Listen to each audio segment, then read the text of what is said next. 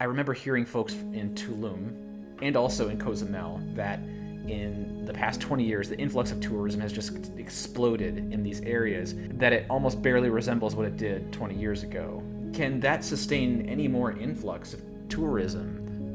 I mean, it can, but the question is at what cost? And I think right now the conversation people have about the Maya train is what impact is the construction having? But if you look 5 years down the road, 10 years, 15 years, and so on, there are going to be roads built off of the actual train stations that lead to other things. This is just going to keep growing and growing and growing. And even in areas where you don't have protected areas, you still have really vital biodiversity, really important rainforests and other things. So it's pretty troubling when you think about the long-term impact. And unfortunately, I don't think the government is thinking